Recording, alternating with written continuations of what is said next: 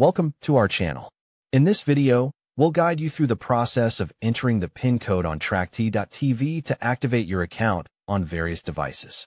If you're looking to sync TrackTV with your smart TV or another streaming device, follow these easy steps. Step 1. Visit the Tracked activation page. First, open your browser and go to the TrackTV activation page by typing https://TrackT.tv/activate into the address bar. This is the official page where you'll enter your PIN code. Step 2. Get the PIN code from your device.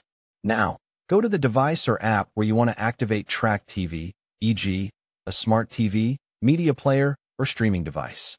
Open the Tracked app or go to the integration settings, and you should see a PIN code displayed on the screen. This PIN code is unique to your device and session. Step 3.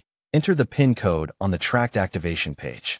On the https://TrackT.tv/activate page, you'll see a field asking for your PIN code.